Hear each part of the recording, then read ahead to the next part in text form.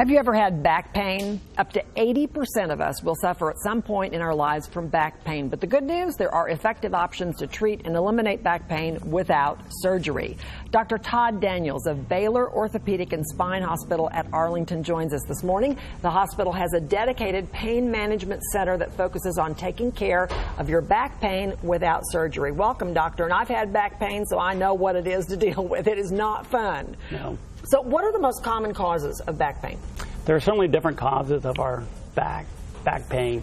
Injuries are a common cause, whether that's from sports injuries, work injuries, or just our day-to-day activities. Disorders of the joints in our back, of the disc with arthritis, bulging disc herniations. We can develop inflammation in our back, around our joints, around the nerve roots that can give us pain. Some less common causes would be infection or autoimmune type disorders that can give us pain.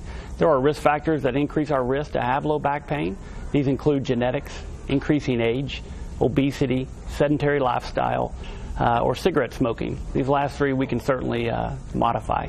So for folks who are sitting out there and have back pain, first of all, what are some simple things that you can do to provide relief for yourself, and when is it time to see a specialist? So when you start having back pain, you want to go into a relative rest.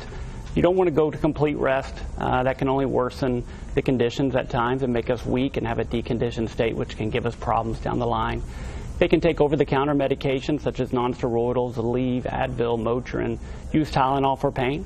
They can use ice, which is very good for back spasms and acute onset of pain in their low back. If their pain continues to persist, if the pain starts going down their legs, have any trouble with numbness or tingling in their legs or feet, any weakness in their legs, at that point it is time to go see a specialist who specializes in back care. So when someone comes to see you, how do you diagnose the problem, and then how do you decide on a course of treatment? So we want to do a complete history and a complete exam. We will do x-rays. Usually these will help pinpoint to what we're dealing with their back. At some times we will have to go forward with MRI scans of their low back, labs, or order electrodiagnostic test to help us pinpoint what's causing the pain.